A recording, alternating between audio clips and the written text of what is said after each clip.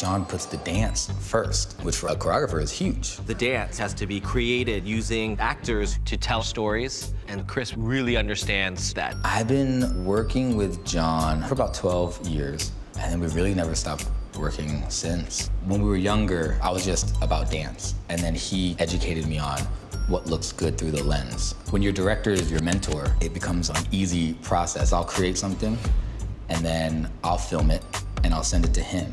But I know at the end of the day, Jon's gonna find his perspective on it. Jon had the storyboard set to the music so that we could see beforehand what the numbers were gonna look like. The dance in this film is definitely linked together. A lot of the salsa we're doing is more the street style salsa of New York. Then you have the street dance element, and the light feet, the flexing, the popping, the breaking. Doing a film that is about representation, I also felt it very important to represent certain dance styles. And street dance is one of those styles that gets misrepresented a lot.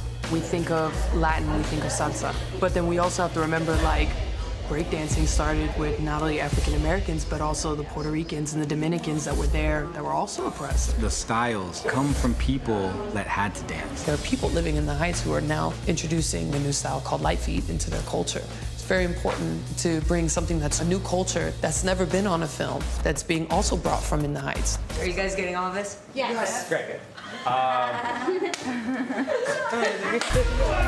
Assembling this team of choreographers is one of my proudest moments on this film.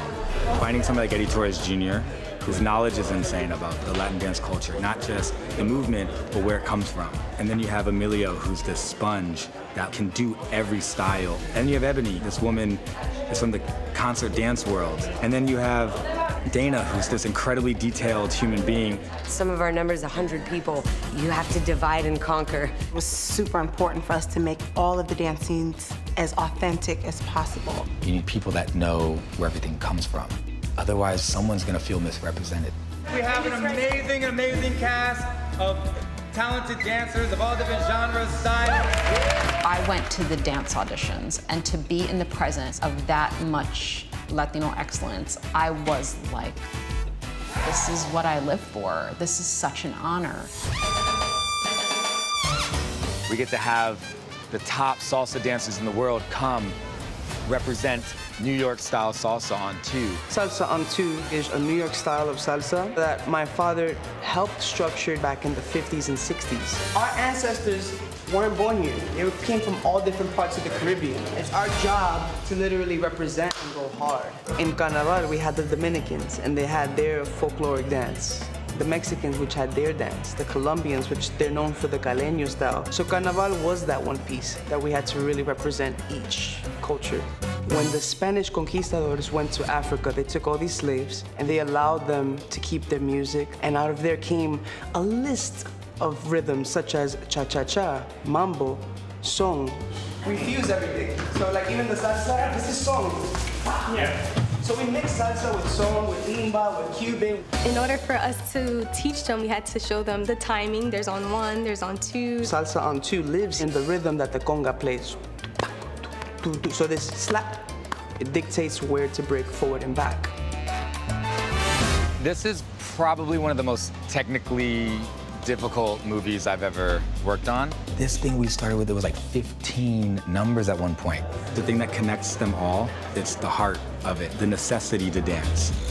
All the choreography was conceived first in a room before even we had our 10 weeks of prep. Me and Jon sat down and we talked through everything. And then we went to a dance studio, we had 10 weeks of working stuff out.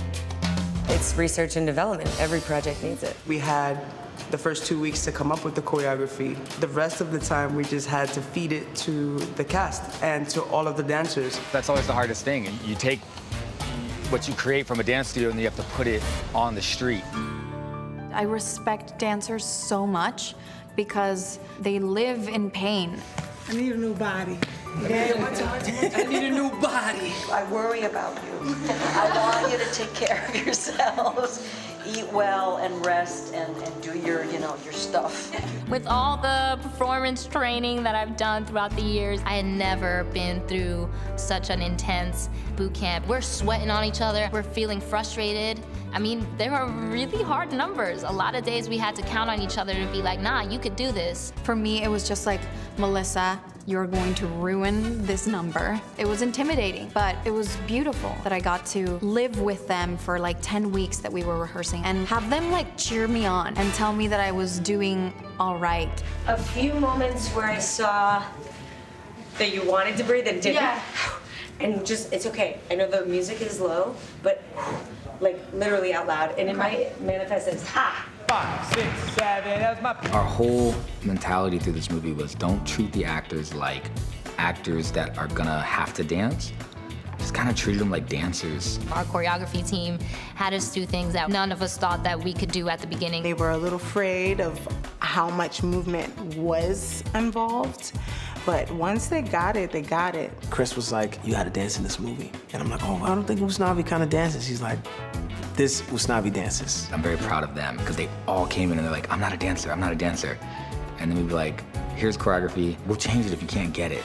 And I think that sparked them to go, no, I'm gonna get it. When the Sun Goes Down is one of the most technically challenging numbers because of a huge moving element. Jon and the choreo team went through their own process just to see if this could be even possible. That was the hardest thing, trying to wrap our minds around what would look like an illusion. Because, you know, we're just in the studio laying flat on our backs, pretending this is a fire escape, standing on tables.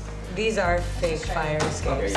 Our actors are seeing it live on, you know, a tilting building. That is just such a unique thing to have making movies. Also, try to pull yourself up. Yeah, and then I give you...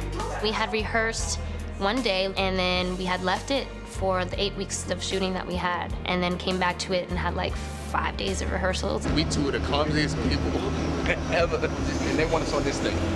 No harness.